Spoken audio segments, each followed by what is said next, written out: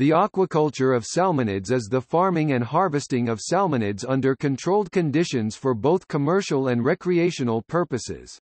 Salmonids, particularly salmon and rainbow trout, along with carp and tilapia, are the three most important fish species in aquaculture. The most commonly commercially farmed salmonid is the Atlantic salmon. In the U.S., Chinook salmon and rainbow trout are the most commonly farmed salmonids for recreational and subsistence fishing through the National Fish Hatchery System. In Europe, brown trout are the most commonly reared fish for recreational restocking. Commonly farmed non-salmonid fish groups include tilapia, catfish, sea bass, and bream. In 2007, the aquaculture of salmonids was worth $10.7 billion globally. Salmonid aquaculture production grew over tenfold during the 25 years from 1982 to 2007.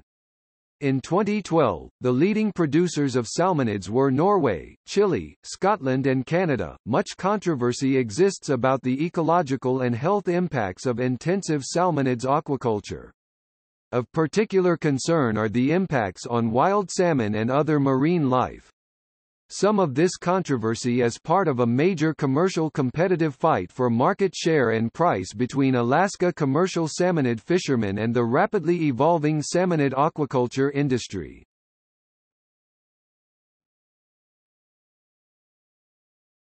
Topic: Methods.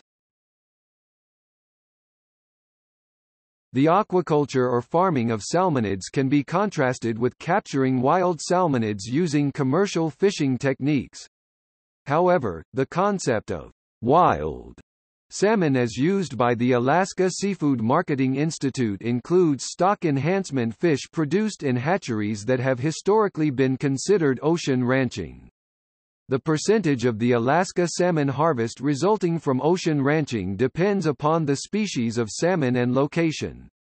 Methods of salmonid aquaculture originated in late 18th century fertilization trials in Europe. In the late 19th century, salmon hatcheries were used in Europe and North America. From the late 1950s, enhancement programs based on hatcheries were established in the United States, Canada, Japan, and the USSR.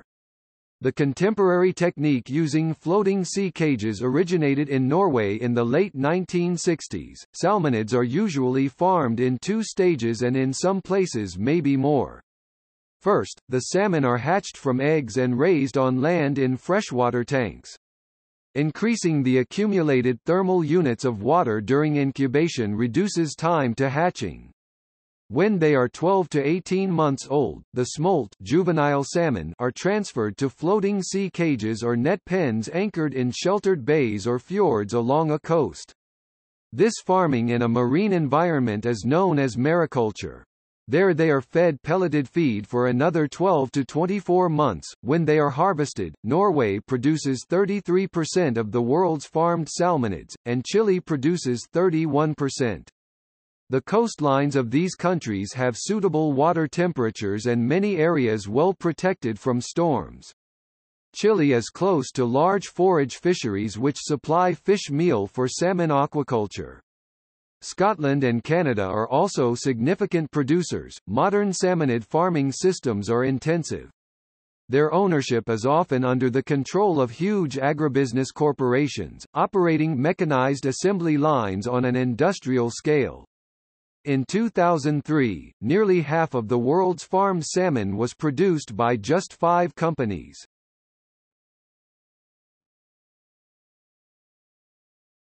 Topic: Hatcheries. Modern commercial hatcheries for supplying salmon smolts to aquaculture net pens have been shifting to recirculating aquaculture systems (RAS) where the water is recycled within the hatchery. This allows location of the hatchery to be independent of a significant fresh water supply and allows economical temperature control to both speed up and slow down the growth rate to match the needs of the net pens. Conventional hatchery systems operate flow-through, where spring water or other water sources flow into the hatchery. The eggs are then hatched in trays and the salmon smolts are produced in raceways. The waste products from the growing salmon fry and the feed are usually discharged into the local river. Conventional flow through hatcheries, for example the majority of Alaska's enhancement hatcheries, use more than 100 tons 16,000 stone of water to produce a kilogram of smolts. An alternative method to hatching in freshwater tanks is to use spawning channels. These are artificial streams, usually parallel to an existing stream with concrete or rip-rap sides and gravel bottoms. Water from the adjacent stream is piped into the top of the channel, sometimes via a header pond to settle out sediment. Spawning success is often much better in channels than in adjacent streams due to the control of floods which in some years can wash out the natural reds. Because of the lack of floods, spawning channels must sometimes be cleaned out to remove accumulated sediment. The same floods which destroy natural reds also clean them out. Spawning channels preserve the natural selection of natural streams as no temptation exists, as in hatcheries, to use prophylactic chemicals to control diseases. However, exposing fish to wild parasites and pathogens using uncontrolled water supplies, combined with the high cost of spawning channels, makes this technology unsuitable for salmon aquaculture businesses. This type of technology is only useful for stock enhancement programs. Topic: Sea cages. Sea cages, also called sea pens or net pens, are usually made of mesh framed with steel or plastic. They can be square or circular, 10 to 32 meters (33 to 105 feet) across and 10 meters (33 feet) deep, with volumes between 1,000 and 10,000 cubic meters (35,000 and 353,000 cubic feet). A large sea cage can contain up to 90,000 fish. They are usually placed side by side to form a system called a sea farm or sea site, with a floating wharf and walkways along the net boundaries. Additional nets can also surround the sea farm to keep out predatory marine mammals. Stocking densities range from 8 to 18 kilograms (18 to 40 pounds) per cubic meter for Atlantic salmon and 5 to 10 kilograms (11 to 22 pounds) per cubic meter for Chinook salmon. In contrast to closed or recirculating systems, the open net cages of salmonid farming lower production costs, but provide no effective barrier to the discharge of wastes, parasites, and disease into the surrounding coastal waters. Farmed salmon in open net cages can escape into wild habitats, for example, during storms. An emerging wave in aquaculture is applying the same farming methods used for salmonids to other carnivorous finfish species, such as cod, bluefin tuna, halibut, and snapper. However, this is likely to have the same environmental drawbacks as salmon farming. A second emerging wave in aquaculture is the development of copper alloys as netting materials. Copper alloys have become important netting materials because they are antimicrobial, i.e., they destroy bacteria, viruses, fungi, algae, and other microbes, so they prevent biofouling, i.e., the undesirable accumulation, adhesion, and growth of microorganisms, plants, algae, tubeworms, barnacles, mollusks, and other organisms. By inhibiting microbial growth, copper alloy aquaculture cages avoid costly net changes that are necessary with other materials. The resistance of organism growth on copper alloy nets also provides a cleaner and healthier environment for farmed fish to grow and thrive.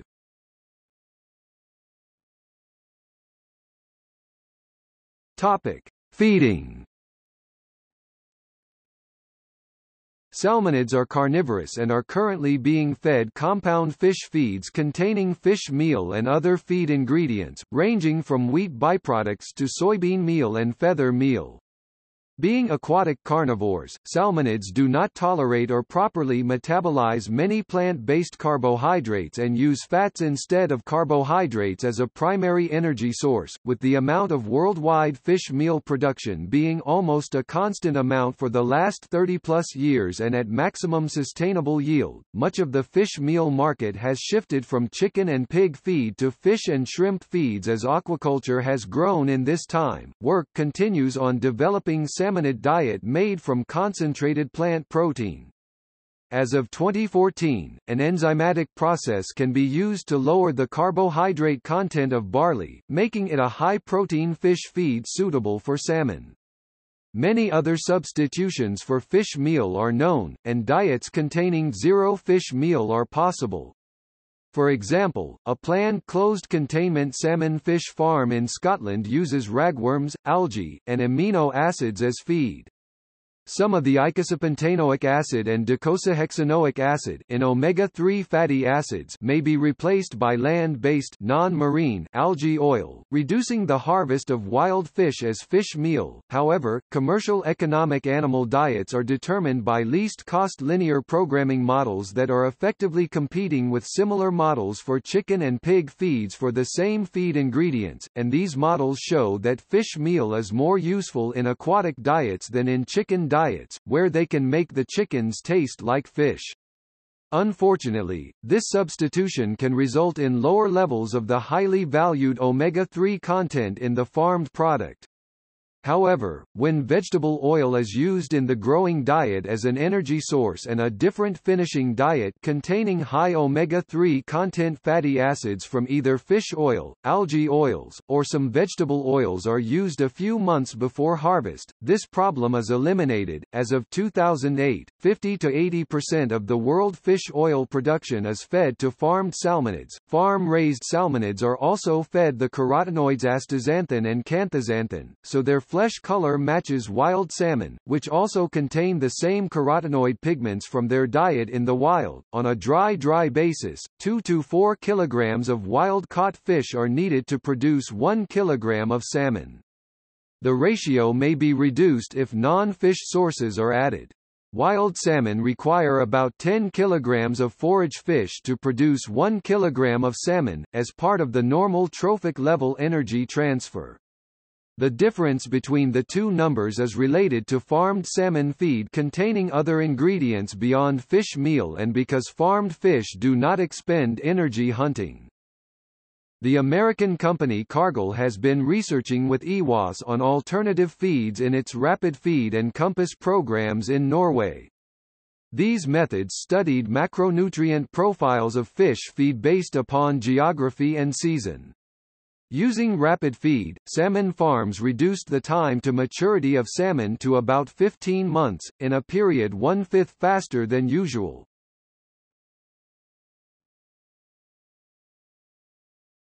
Topic: Harvesting. Modern harvesting methods are shifting towards using wet well ships to transport live salmon to the processing plant. This allows the fish to be killed, bled, and filleted before rigor has occurred. This results in superior product quality to the customer, along with more humane processing. To obtain maximum quality, minimizing the level of stress is necessary in the live salmon until actually being electrically and percussively killed and the gills slit for bleeding. These improvements in processing time and freshness to the final customer are commercially significant and forcing the commercial wild fisheries to upgrade their processing to the benefit of all seafood consumers. An older method of harvesting is to use a sweep net, which operates a bit like a purse seine net. The sweep net is a big net with weights along the bottom edge. It is stretched across the pen with the bottom edge extending to the bottom of the pen. Lines attached to the bottom corners are raised, herding some fish into the purse, where they are netted. Before killing, the fish are usually rendered unconscious in water saturated in carbon dioxide, although this practice is being phased out in some countries due to ethical and product quality concerns. More advanced systems use a percussive stun harvest system that kills the fish instantly and humanely with a blow to the head from a pneumatic piston. They are then bled by cutting the gill arches and immediately immersing them in iced water. Harvesting and killing methods are designed to minimize scale loss, and avoid the fish releasing stress hormones, which negatively affect flesh quality.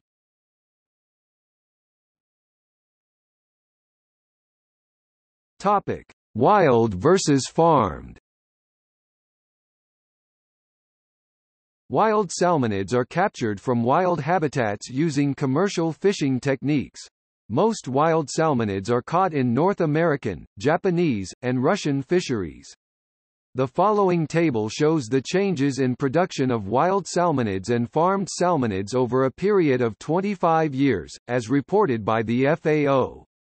Russia, Japan and Alaska all operate major hatchery-based stock enhancement programs that are really ocean ranching. The resulting fish hatchery fish are defined as wild for FAO and marketing purposes.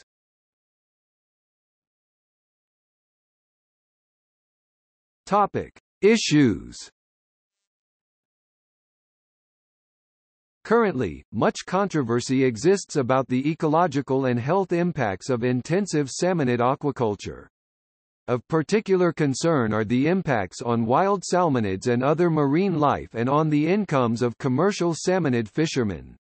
However, the enhanced production of salmon juveniles, which for instance lead to a double-digit proportion 20 to 50% of the Alaska's yearly wild salmon harvest, is not void of controversy, and the Alaska salmon harvest are highly dependent on the operation of Alaska's regional aquaculture associations. Furthermore, the sustainability of enhanced, hatchery-based wild-caught salmon has long been hotly debated, both from a scientific and political, marketing perspective. Such debate and positions were central to a halt in the recertification of Alaska salmon fisheries by the Marine Stewardship Council (MSC) in 2012. The Alaska salmon fisheries subsequently re-attained MSC certification status, however the heavily hatchery-dependent Prince William Sound (PWS) unit of certification, one of the most valuable fishing area in the state, was for several years excluded from the MSC certification. It remained under assessment, pending further analysis.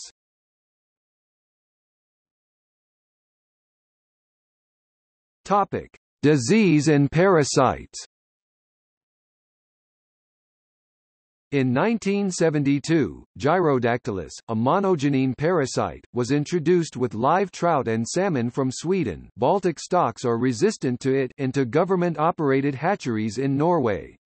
From the hatcheries, infected eggs, smolt, and fry were implanted in many rivers with the goal to strengthen the wild salmon stocks, but caused instead devastation to some of the wild salmon populations affected. In 1984, infectious salmon anemia (ISAV) was discovered in Norway in an Atlantic salmon hatchery. 80% of the fish in the outbreak died. ISAV, a viral disease, is now a major threat to the viability of Atlantic salmon farming. It is now the first of the diseases classified on List 1 of the European Commission's Fish Health Regimen. Amongst other measures, this requires the total eradication of the entire fish stock should an outbreak of the disease be confirmed on any farm. ISAV seriously affects salmon farms in Chile, Norway, Scotland, and Canada, causing major economic losses to infected farms. As the name implies, it causes severe anemia of infected fish. Unlike mammals, the red blood cells of fish have DNA, and can become infected with viruses. The fish develop pale gills, and may swim close to the water surface, gulping for air. However, the disease can also develop without the fish showing any external signs of illness. The fish maintain a normal appetite, and then they suddenly die. The disease can progress slowly throughout an infected farm, and in the worst cases, death rates may approach 100%. It is also a threat to the dwindling stocks of wild salmon. Management strategies include developing a vaccine and improving genetic resistance to the disease. In the wild, diseases and parasites are normally at low levels, and kept in check by natural predation on weakened individuals. In crowded net pens, they can become epidemics. Diseases and parasites also transfer from farm to wild salmon populations. A recent study in British Columbia links the spread of parasitic sea lice from river salmon farms to wild pink salmon in the same river. The European Commission 2002 concluded, "The reduction of wild salmonid abundance is also linked to other factors, but there is more and more scientific evidence establishing a direct link between the number of lice-infested wild fish and the presence of cages in the same estuary." It is reported that wild salmon on the west coast of Canada are being driven to extinction by sea lice from nearby salmon farms. These predictions have been disputed by other scientists, and recent harvests have indicated that the predictions were in error. In 2011, Scottish salmon farming introduced the use of farmed wrasse for the purpose of cleaning farmed salmon of ectoparasites. Globally, salmon production fell around 9% in 2015, in large part due to acute outbreaks of sea lice in Scotland and Norway. Lasers are used to reduce lice infections. Topic: Pollution and contaminants. Salmonid farms are typically sited in marine ecosystems with good water quality, high water exchange rates, current speeds fast enough to prevent pollution of the bottom but slow enough to prevent pen damage, protection from major storms, reasonable water depth, and a reasonable distance from major infrastructure such as ports, processing plants, and logistical facilities such as airports. Logistical considerations are significant, and feed and maintenance labor must be transported to the facility and the product returned. Siting decisions are complicated by complex, politically driven permit problems in many countries that prevents optimal locations for the farms. In sites without adequate currents, heavy metals can accumulate on the benthos seafloor near the salmon farms, particularly copper and zinc. Contaminants are commonly found in the flesh of farmed and wild salmon. A 2004 study, reported in Science, analyzed farmed and wild salmon for organochlorine contaminants. They found the contaminants were higher in farmed salmon. Within the farmed salmon, European, particularly Scottish, salmon had the highest levels, and Chilean salmon the lowest. The FDA and Health Canada have established a tolerance limit for PCBs in commercial fish of 2000 ppb. A follow-up study confirmed this, and found levels of dioxins, chlorinated pesticides, PCBs and other contaminants up to 10 times greater in farmed salmon than wild Pacific salmon. On a positive note, further research using the same fish samples used in the previous study, showed that farmed salmon contained levels of beneficial fatty acids that were 2 to 3 times higher than wild salmon. A follow-up benefit-risk analysis on salmon consumption balanced the cancer risks with the N3 fatty acid advantages of salmon consumption. For this reason, current methods for this type of analysis take into consideration the lipid content of the sample in question.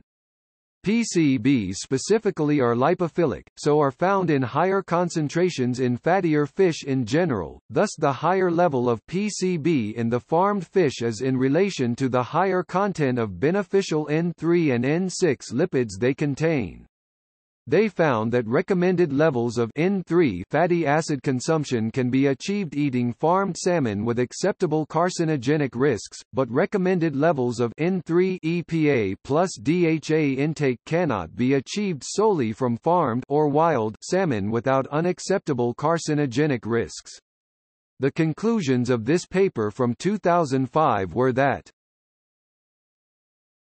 consumers should not eat farmed fish from Scotland, Norway and eastern Canada more than 3 times a year, farmed fish from Maine, western Canada and Washington state no more than 3 to 6 times a year, and farmed fish from Chile no more than about 6 times a year. Wild chum salmon can be consumed safely as often as once a week, pink salmon, sockeye and coho about twice a month and Chinook just under once a month. In 2005, Russia banned importing chilled fish from Norway, after samples of Norwegian farmed fish showed high levels of heavy metals. According to the Russian Minister of Agriculture Alexei Gordayev, levels of lead in the fish were 10 to 18 times higher than Russian safety standards and cadmium levels were almost 4 times higher. In 2006, 8 Norwegian salmon producers were caught in unauthorized and unlabeled use of nitrite in smoked and cured salmon. Norway applies EU regulations on food additives, according to which nitrite is allowed as a food additive in certain types of meat, but not fish. Fresh salmon was not affected. A research paper from 2008 titled, "Balancing the Risks and Benefits of Fish for Sensitive Populations," contradicts the above recommendation in light of the fact that the levels of all in that study were on average 1% of that set as maximum by the FDA, CIA, and EFSA, and any risk posed by these contaminants is far outweighed by the proven benefits of eating farmed or wild salmon. Due to this fact, Health Canada currently believes that no need exists for specific advice regarding fish consumption, vis-a-vis PCB exposure. Current Canadian dietary guidelines recommend eating at least 2 servings of fish each week and choosing fish such as char, herring, mackerel, salmon, sardines, and trout. The U.S. in their dietary guidelines for 2010 recommends eating 8 ounces per week of a variety of seafood and 12 ounces for lactating mothers, with no upper limits set and no restrictions on eating farmed or wild salmon. Update of the monitoring of levels of dioxins and PCBs in food and feed. To the European Food Safety Authority in July 2012 stated that farmed salmon and trout contained on average less dioxins and PCBs than wild-caught salmon and trout. Kurt Odekal, leader of the Green Warriors of Norway, argues that the scale of fish farming in Norway is unsustainable. Huge volumes of uneaten feed and fish excrement pollute the seabed, while chemicals designed to fight sea lice find their way into the food chain. He says, "If people knew this, they wouldn't eat salmon," describing the farmed fish as the most toxic food in the world. Don Staniford, the former scientist-turned-activist, investigator and head of a small global alliance against industrial aquaculture, agrees, saying that a 10-fold increase in the use of some chemicals was seen in the 2016-2017 timeframe. The use of the toxic drug imamectin is rising fast. The levels of chemicals used to kill sea lice have breached environmental safety limits more than 100 times in the last 10 years.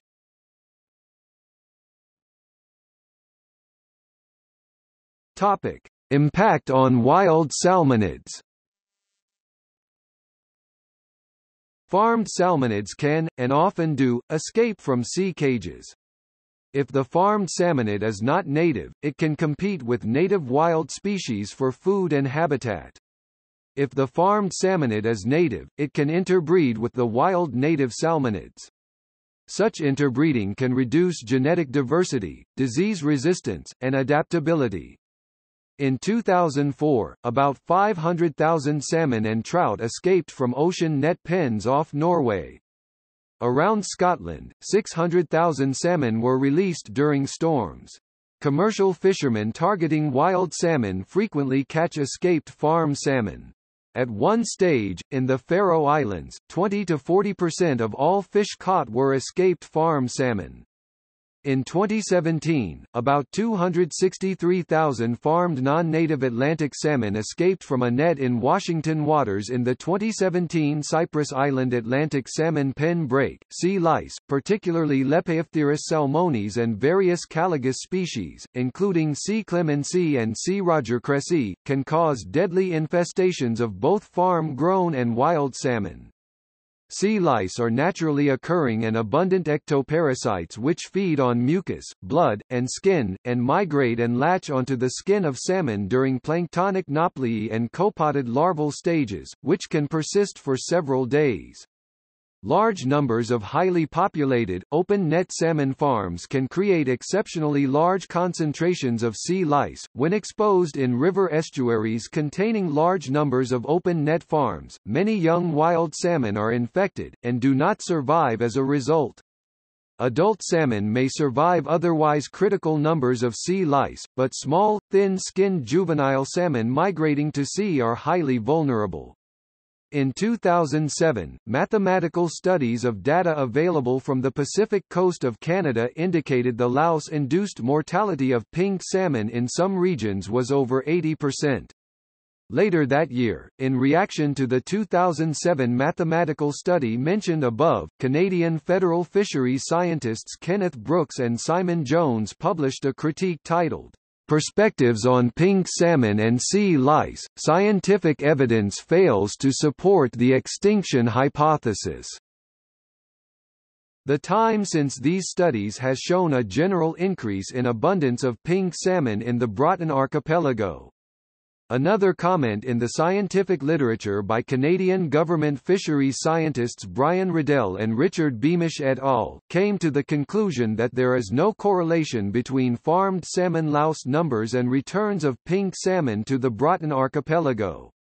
And in relation to the 2007 Kirkosic extinction theory, the data was used selectively and conclusions do not match with recent observations of returning salmon.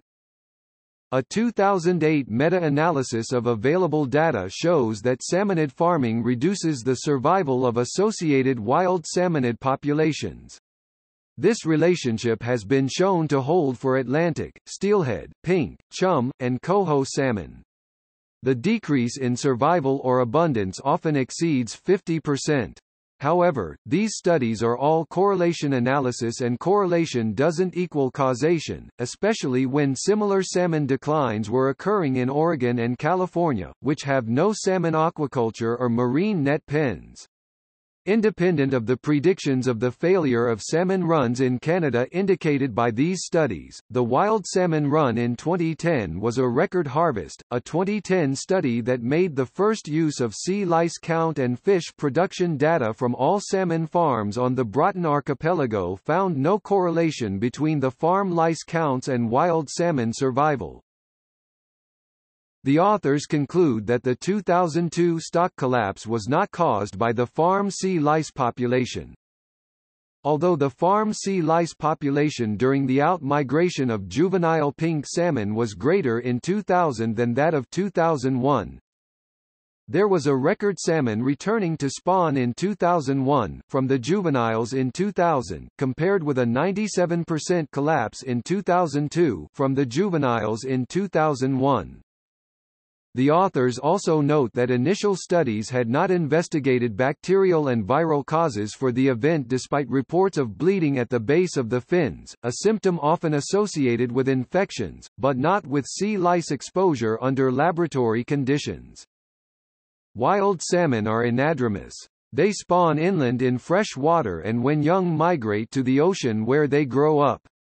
Most salmon return to the river where they were born, although some stray to other rivers.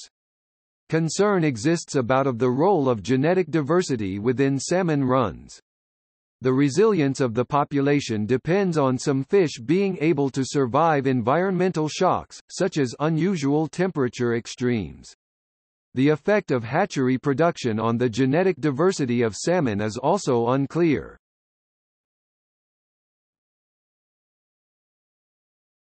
Topic: Genetic modification. Salmon have been genetically modified in laboratories so they can grow faster. A company, Aqua Bounty Farms, has developed a modified Atlantic salmon which grows nearly twice as fast, yielding a fully grown fish at 16 to 18 months rather than 30, and is more disease-resistant, and cold-tolerant. It also requires 10% less food. This was achieved using a Chinook salmon gene sequence affecting growth hormones, and a promoter sequence from the ocean pout affecting antifreeze production. Normally, salmon produce growth hormones only in the presence of light. The modified salmon does not switch growth hormone production off. The company first submitted the salmon for FDA approval in 1996. In 2015, FDA has approved the Aquadvantage salmon for commercial production. A concern with transgenic salmon is what might happen if they escape into the wild. One study, in a laboratory setting, found that modified salmon mixed with their wild cohorts were aggressive in competing, but ultimately failed.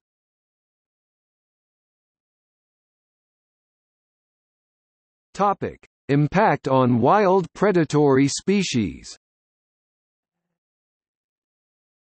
Sea cages can attract a variety of wild predators which can sometimes become entangled in associated netting, leading to injury or death.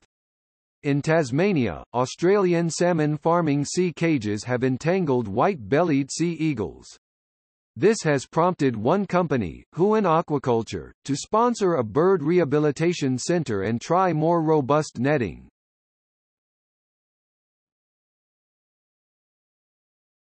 Topic: Impact on forage fish.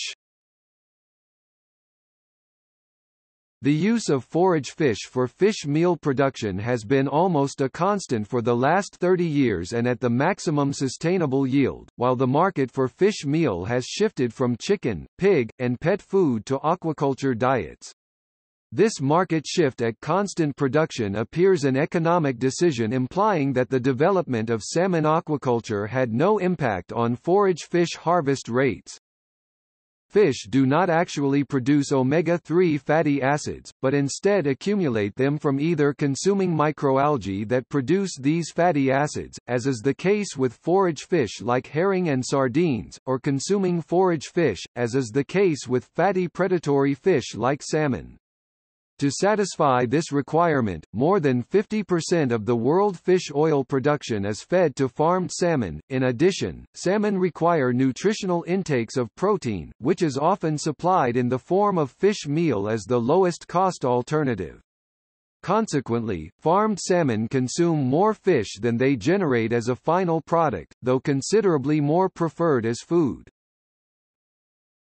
Topic: Salmon Aquaculture Dialogue and ASC Salmon Standard. In 2004, the Worldwide Fund for Nature (WWF) USA initiated the Salmon Aquaculture Dialogue, one of several aquaculture dialogues. The aim of the dialogues was to produce an environmental and social standard for farmed salmon and other species, 12 species currently, as of 2018. Since 2012, the standards elaborated by the multi-stakeholder dialogues were passed into the Aquaculture Stewardship Council (ASC), which was created in 2010 to administer and develop them further. The first such standard was the ASC Salmon Standard, June 2012, and revised in 2017 after comprehensive public consultation.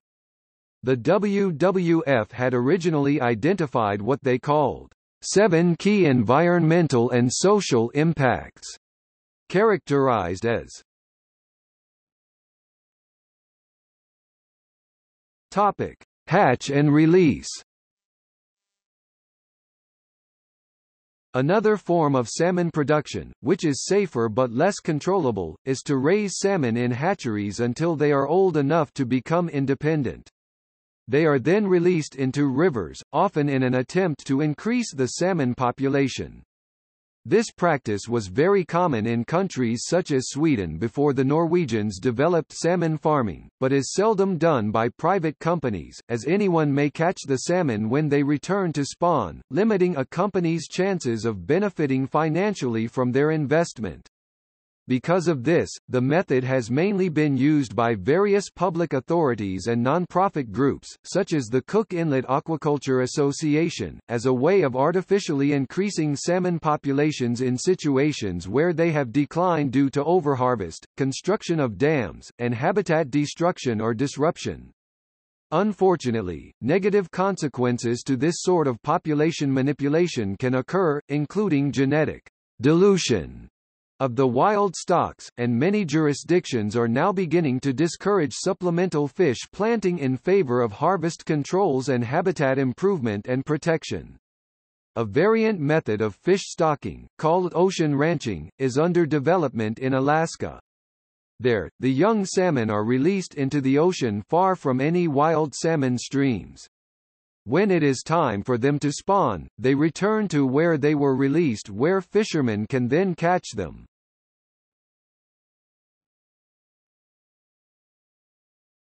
Topic: Land-raised salmon.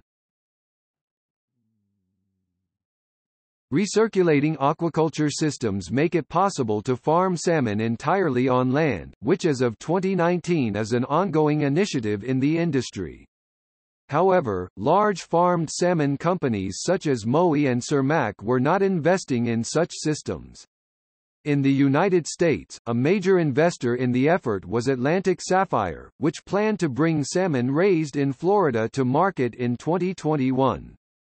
Other companies investing in the effort include Nordic Aquafarms and Whole Oceans.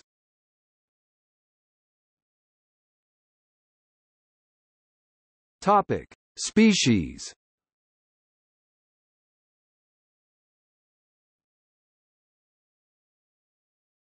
Topic: Atlantic salmon. In their natal streams, Atlantic salmon are considered a prized recreational fish, pursued by avid fly anglers during its annual runs. At one time, the species supported an important commercial fishery and a supplemental food fishery.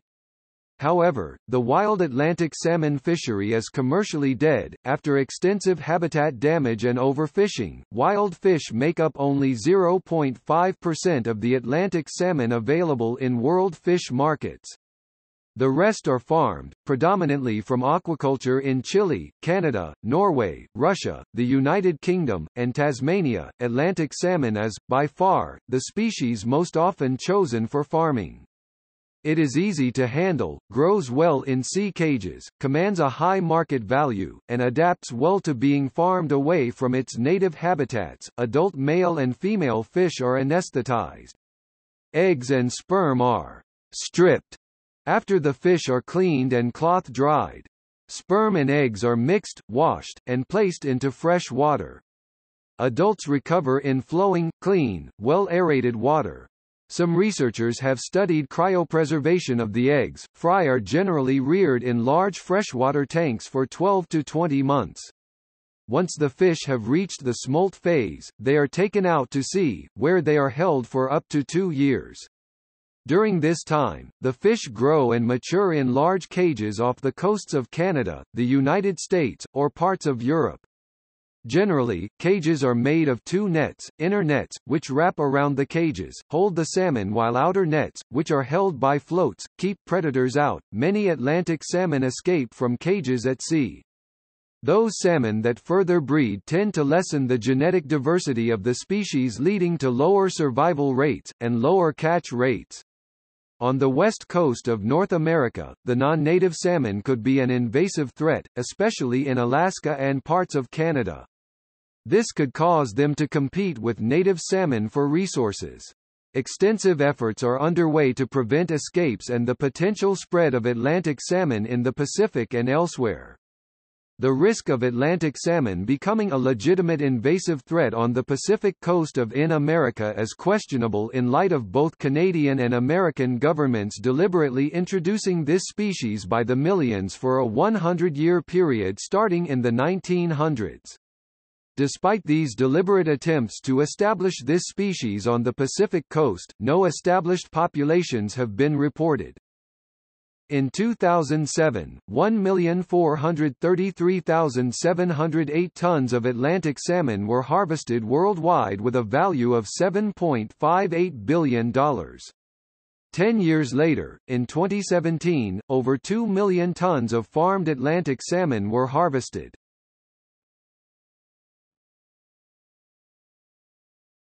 Topic: Steelhead.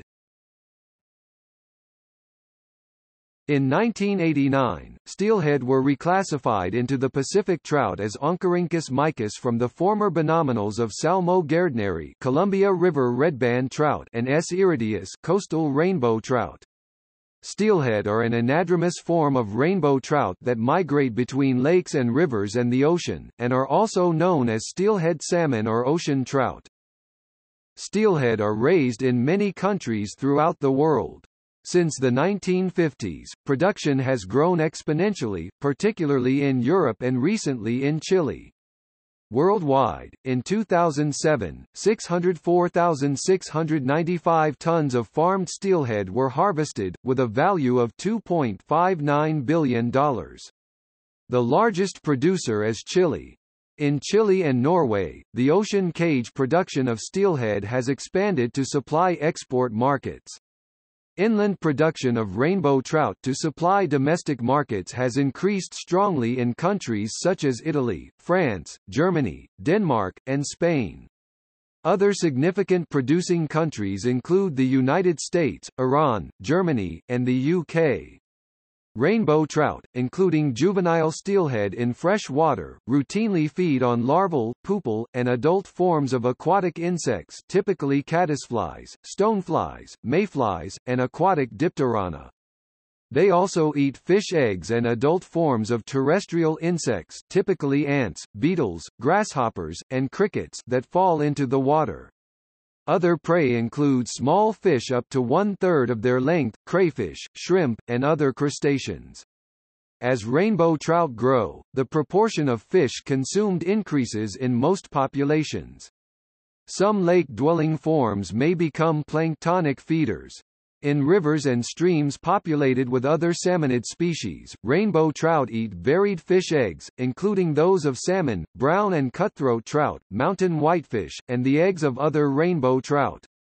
Rainbows also consume decomposing flesh from carcasses of other fish. Adult steelhead in the ocean feed primarily on other fish, squid, and amphipods. Cultured steelhead are fed a diet formulated to closely resemble their natural diet that includes fish meal, fish oil, vitamins and minerals, and the carotenoid astaxanthin for pigmentation. The steelhead is especially susceptible to enteric redmouth disease. Considerable research has been conducted on redmouth disease, as its implications for steelhead farmers are significant. The disease does not affect humans. Topic: Coho salmon. The coho salmon is the state animal of Chiba, Japan. Coho salmon mature after only 1 year in the sea, so 2 separate broodstocks spawners are needed, alternating each year. Broodfish are selected from the salmon in the sea sites and transferred to freshwater tanks for maturation and spawning. Worldwide, in 2007, 115,376 tons of farmed coho salmon were harvested with a value of $456 million. Chile, with about 90% of world production, is the primary producer, with Japan and Canada producing the rest.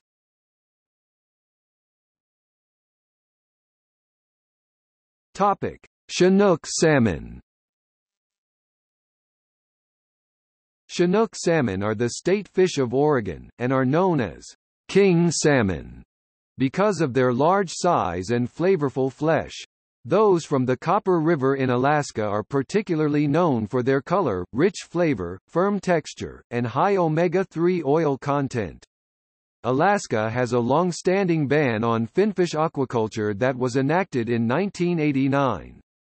Alaska Stat. Section 16.40.210. Worldwide, in 2007, 11,542 tons (1,817,600 stone) of farmed Chinook salmon were harvested with a value of $83 million.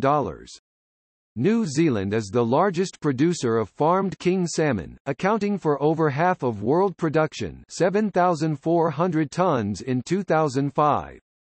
Most of the salmon are farmed in the sea mariculture using a method sometimes called sea cage ranching, which takes place in large floating net cages, about 25 meters across and 15 meters deep, moored to the sea floor in clean, fast-flowing coastal waters. Smolt young fish from freshwater hatcheries are transferred to cages containing several thousand salmon, and remain there for the rest of their lives. They are fed fishmeal pellets high in protein and oil. Chinook salmon are also farmed in net cages placed in freshwater rivers or raceways, using techniques similar to those used for sea-farmed salmon. A unique form of freshwater salmon farming occurs in some hydroelectric canals in New Zealand.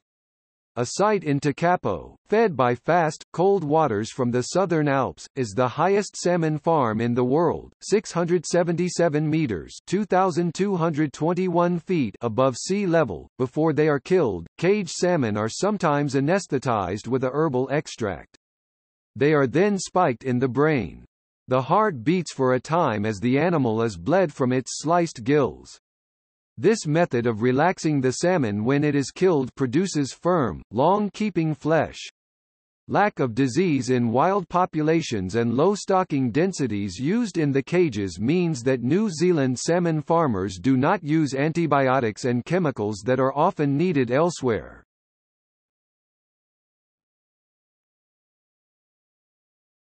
Topic: Timeline. 1527, the life history of the Atlantic salmon is described by Hector Bow of the University of Aberdeen, Scotland. 1763, fertilization trials for Atlantic salmon take place in Germany. Later biologists refine these in Scotland and France.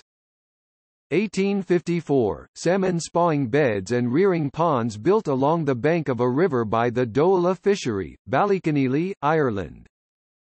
1864, hatchery-raised Atlantic salmon fry were released in the River Plenty, Tasmania in a failed attempt to establish a population in Australia. 1892, hatchery-raised Atlantic salmon fry were released in the Umkomaas River in South Africa in a failed attempt to establish a population in Africa. Late 19th century, salmon hatcheries are used in Europe, North America, and Japan to enhance wild populations. 1961, hatchery-raised Atlantic salmon fry were released in the rivers of the Falkland Islands in a failed attempt to establish a population in the South Atlantic. Late 1960s, first salmon farms established in Norway and Scotland. 1970, hatchery-raised Atlantic salmon fry were released in the rivers of the Kerguelen Islands in a failed attempt to establish a population in the Indian Ocean. Early 1970s, salmon farms established in North America. 1975, Gyrodactylus, a small monogenine parasite, spreads from Norwegian hatcheries to wild salmon, probably by means of fishing gear, and devastates some wild salmon populations. Late 1970s, salmon farms established in Chile and New Zealand. 1984, infectious salmon anemia, a viral disease, is discovered in a Norwegian salmon hatchery. 80% of the involved fish die.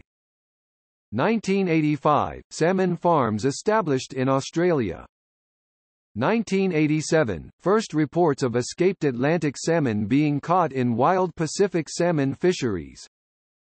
1988, a storm hits the Faroe Islands releasing millions of Atlantic salmon. 1989, furunculosis, a bacterial disease, spreads through Norwegian salmon farms and wild salmon. 1996, world farmed salmon production exceeds wild salmon harvest. 2007, a 10 square mile 26 square kilometers swarm of Pelagia noctiluca jellyfish wipes out a 100,000 fish salmon farm in Northern Ireland. 2019, the first salmon fish farm in the Middle East is established in the United Arab Emirates.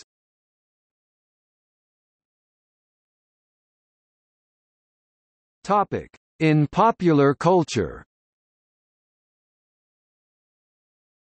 Chapter 14 of Paul Torday's 2007 novel Salmon Fishing in the Yemen includes a description of a visit to the McSalmon Aqua Farms, where salmon are raised caged in a sea loch in Scotland.